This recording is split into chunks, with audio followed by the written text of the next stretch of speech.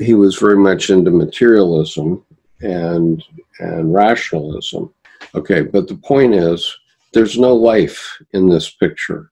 You can believe in materialism. You can believe that it's never enough. You know, you have to get a 500-foot yacht or you haven't lived. But the reality is that there's no life in this picture. Things don't give you life. So you have to first understand that. That's a critical point, a critical thing, and it's a critical difference between Freud and Jung. You know, Jung said at one point that if it weren't for the fact that Freud was totally besotted with materialism, he would be with them still today, because he felt he was like a father figure for quite a long while. And so the point is that, well, that's the point. Yeah, and some people are evil such that they need to be locked up and segregated from society. Right. And in some jurisdictions, they will actually get the death penalty. But I suppose the highest level of appreciation of love, I suppose, is agape. And that would be where, you know, even the most heinous person could hopefully realize that, you know, even God might still love them, you know, possibly, you know. Well, presumably that's why they have a priest or a minister go with you to the death chamber. But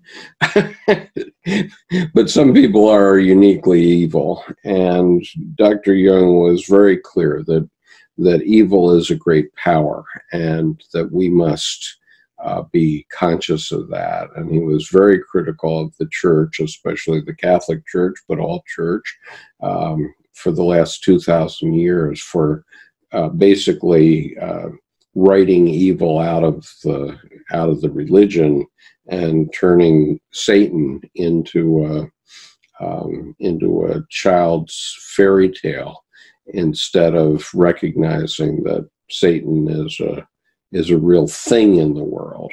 And you know, he says this at one point, I think, in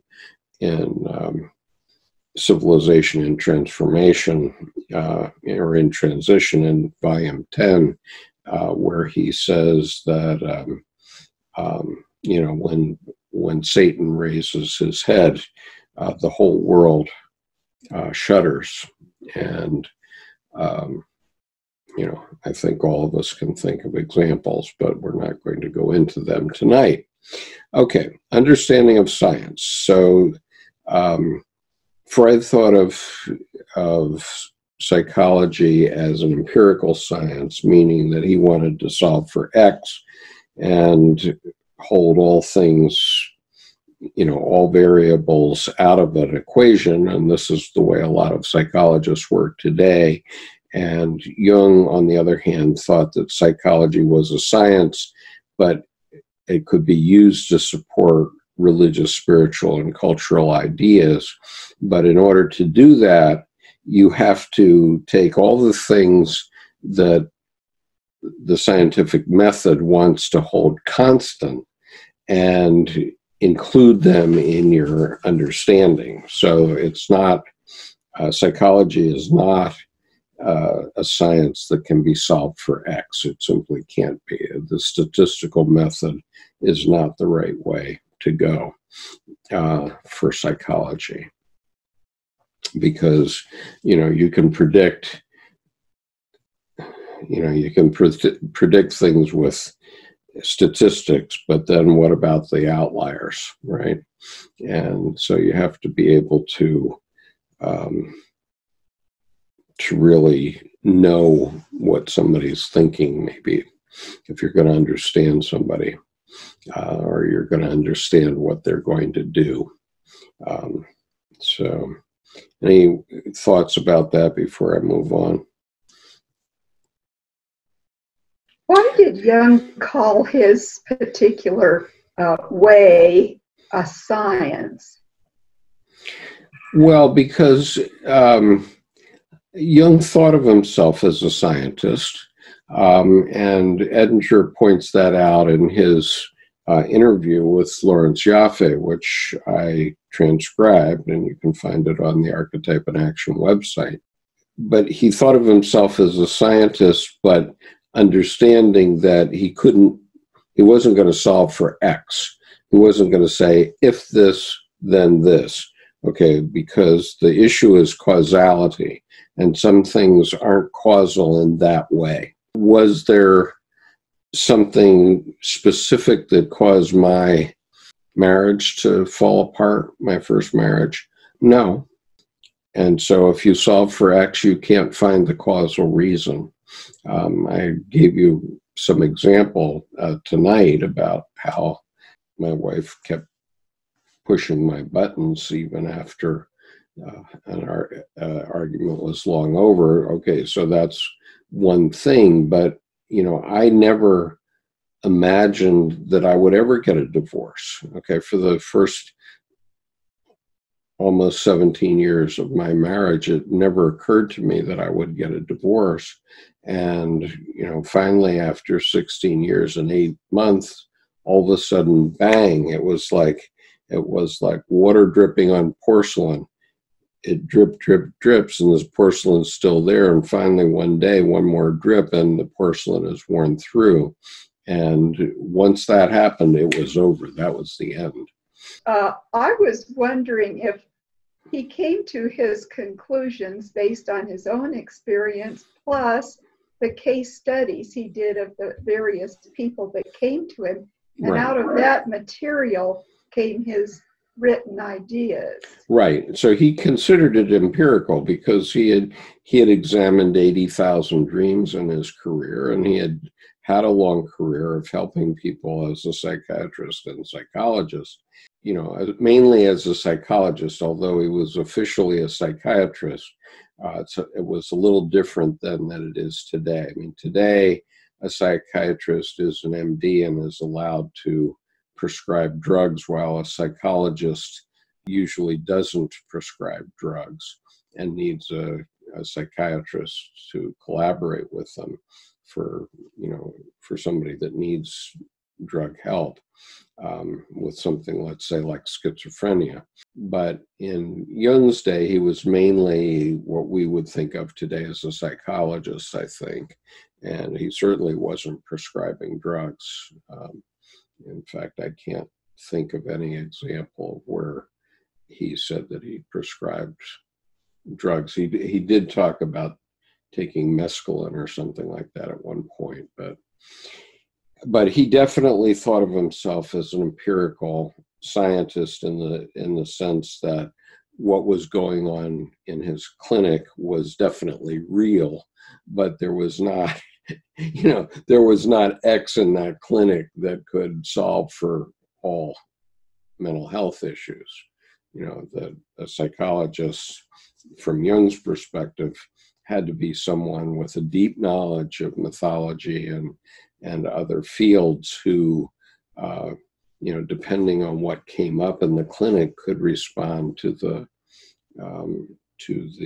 individual in a specific way that is entirely unpredictable, and it depends on the relationship and the transference relationship that's going on between the patient and the psychologist. All right, so is that? I'd just like to say something about the science idea here. Yes. So, based on things I've learned from you and other sources, I'm thinking Freud carried forward in the spirit or the ideology of psychology being a science that's empirical and that we can make better human machines. So positive psychology, in a sense, is also about making a better human machine, and cognitive behavioral therapy likewise, so that people can fit into their Right. social economic system, whether it's good or bad or deleterious or not, where a lot of people end up getting psychological help so that they can feel that they're fitting a bit better in this somebody calls it a global casino insane asylum of an economy. And I think Freud probably would he have been more acceptable to the theologians, because as long as he's doing that, Freud would be staying in his lane. Whereas Jung, he was suggesting that there's a inner God image in everyone, and now that's a threat to the theologians and business as usual, where, you know, back then the Roman Catholics had their mass in Latin that not very many people understood, right. And even all these other organizations, denominations have their long lists of creeds, which I've been exploring, and holy cow, there's pages and pages of these creeds of different, and you know, the Belgic Confession and the Westminster Confession. You know, you have to read pages and pages in order to, if you really want to know what the particular denomination believes. Yeah, and I dare you to apply that in your life. Right. So, you know, that's where Jung was, like, he was just obviously a threat to all of this business as usual. Right. Well, anyway, that's where, in this next point, which is understanding religion, spirituality, and Freud thought, I mean, you know, Freud wrote this book called The End of an Illusion or something like that, which was very anti-religion, and Freud was an atheist and a rationalist, and, you know, the worst of the worst of the 19th century in a sense, because he was pushing rationalism and materialism, you know, but you don't get happiness that way, and that's the issue. Jung felt that, you know, that spirituality is an essential part of developing the human psyche, and this is a big debate that is currently going on between Debbie and me, because she's totally gaga over artificial intelligence. And the issue with artificial intelligence, from my point of view, is artificial intelligence, I say to Deb, is not going to replace us for a very long time. Okay, because yes, you can teach a robot to have every bit of human knowledge. Okay, I grant you that would be possible, and you can teach them to interact in extremely sophisticated ways, all causally, but in no way do you touch. I mean, it's like Data on Star Trek. You know, he looks like a human, he reacts like a human, he behaves like a human most of the time, but he's not a human. And a human it's like having a persona face, but nothing behind it. And so how do you replace what God has put in over the last 3.5 billion years?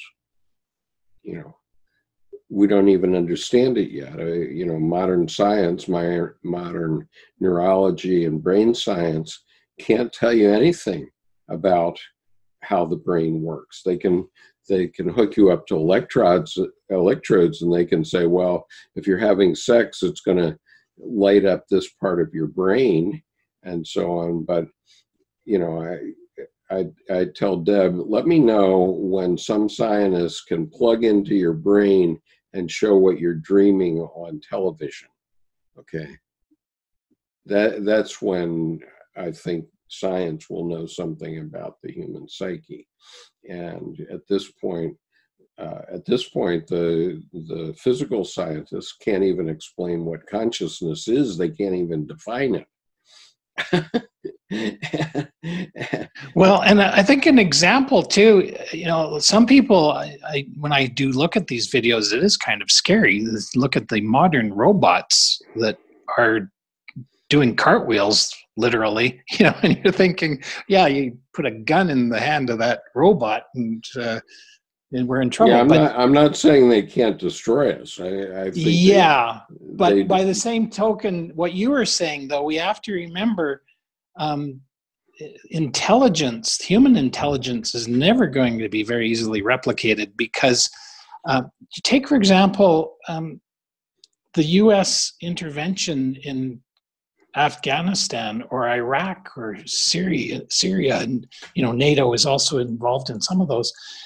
You have these people who are just equipped with very rudimentary types of weaponry, and they're a formidable foe to the United States military machine, right? Right. So in these robots that they're creating, somebody will probably say, well, gee, all you have to do is throw this wrench into that slot and that thing's disabled, kind of thing. Yeah, that's right. Yeah, exactly.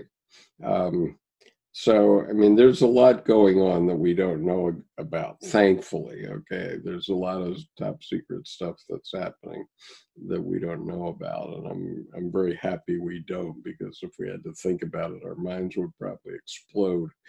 Anyway, let's move on to this last topic, and then we can have a general potpourri.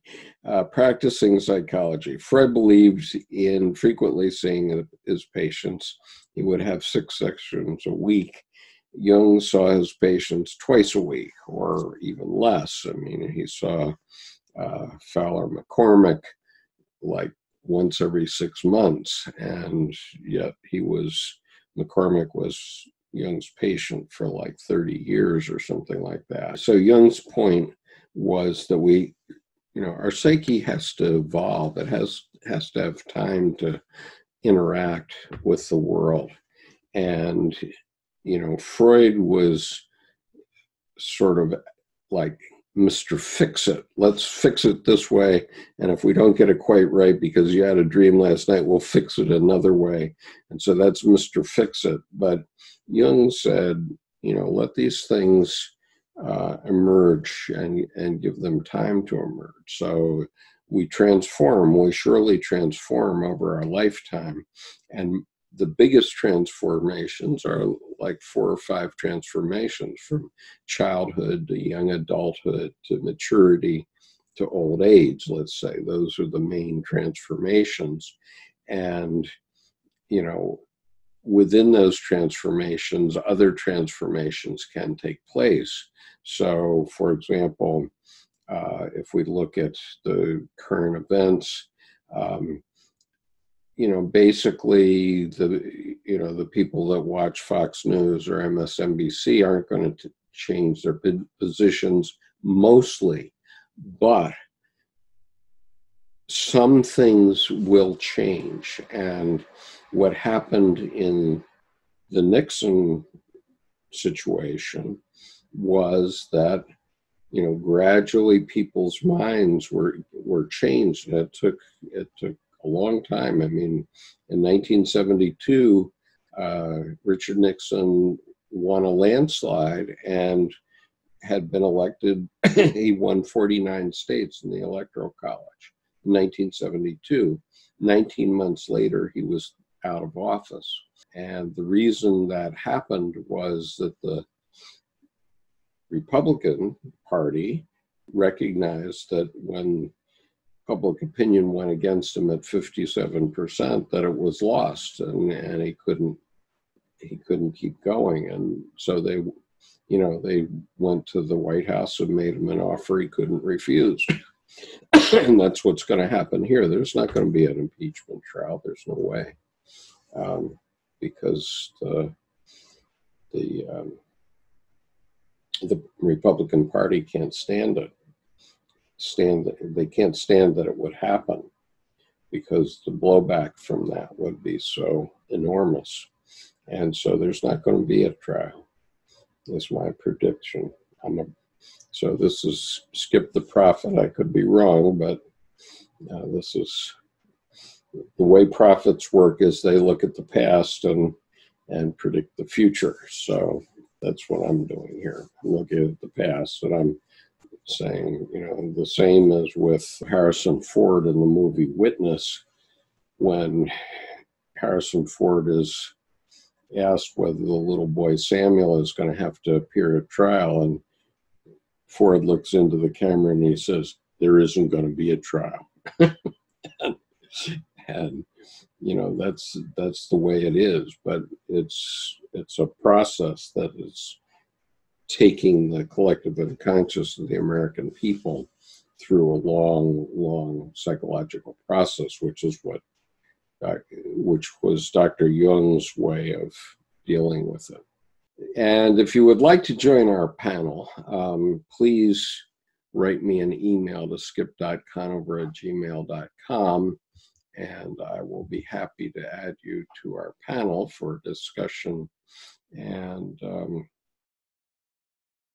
let's see how it goes. So next week, I'm going to do my best to talk about this. And one thing, this is Carl Jung and quantum physics and the spiritual mind.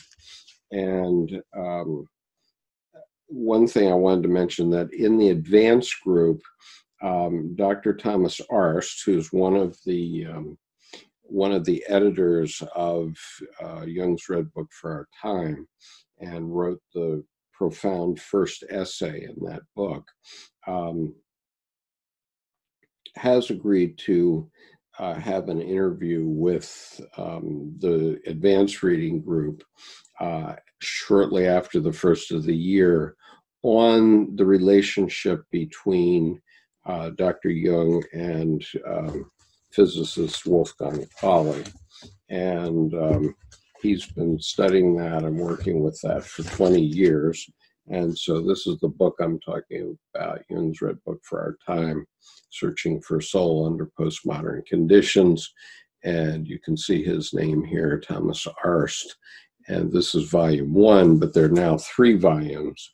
And Dr. Arst wrote the first essay, which is truly profound. And I actually read it into the YouTube channel, so you can find it on the homepage of this channel. And it's in two videos. So if you go to the homepage of this channel, you'll be able to find Dr. Arst's essay. Kambir Atwal says, "How is it that Jung was able to figure out the things he did? Absolutely awe-inspiring and mind-boggling." I don't think we'll ever know. Dr. Edinger commented that he had devoted 40 years to talking about Dr. Jung, and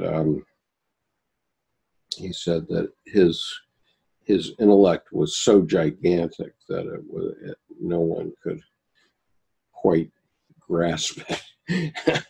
and you know, I certainly see that, because I've been doing this. This is the 151st session of this group since I began 3.5 years ago. And, you know, I feel like I'm only scratching the surface. I mean, there are huge areas that I haven't even addressed as yet.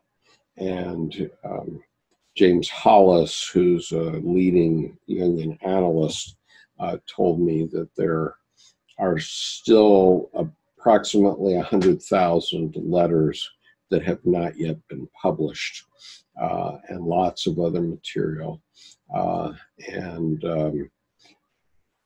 You know, just on the Red Book alone, Sonu Shamdasani, I think next year, is going to publish some of the Black Books, some part of them, which the Black Books are actually the starting point for the Red Book. And some people have said that, you know, when he edited it the first time to put it into the Red Book here, he cut out about half of the material. So there's lots more that we haven't even, none of us have even read yet. And so, you know, how he became that brilliant, I don't know. He was an introvert, and his father helped him with religious things, but and not only Christian, but his father was an Arabic speaker and reader, and helped him with Latin and Greek, and so he just had a vast amount of knowledge that he brought to his topic. And Clear Pure Catherine Thoreau says, "I can't believe I am here catching the live." Well, we're delighted to have you, and we'll have to think about how we can do a little more Thoreau. I've been thinking about offering Thoreau readings, but somehow I don't think I'll ever have the time to do it anymore. But